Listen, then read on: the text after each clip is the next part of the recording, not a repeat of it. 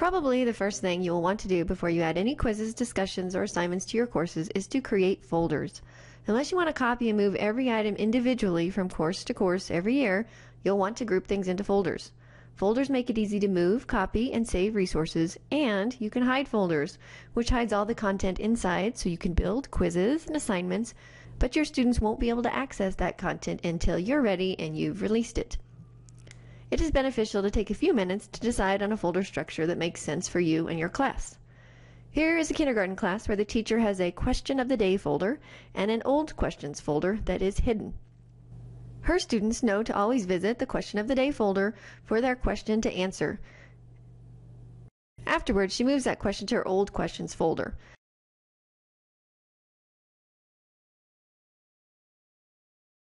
This folder is a great archive of all of the questions she has asked throughout the year, and she'll be able to quickly save all of those into her resources, or simply copy them all to her new classes next year. In contrast, here is a class where the folders are organized by topic. As you can see, you can even have folders within folders. Regardless of how you set up your folders, I recommend hiding the materials index links. While this index can be helpful for you to quickly jump to a quiz, its presence often confuses students and causes them to click on the wrong areas to find their content in Schoology. You can hide the index from a student's view by clicking the Hide link next to each category. The area will become slightly gray in color, indicating students can't see it.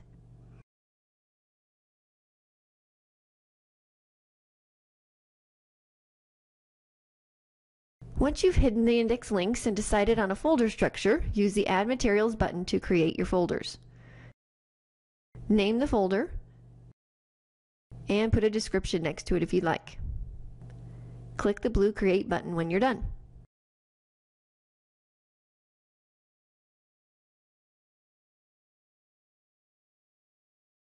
You can adjust whether students see a folder and its contents or not by clicking on the gearbox next to the folder and choosing the Availability link. Folders can be visible or hidden, or you can set a release date or date range during which the folder will be visible to your students.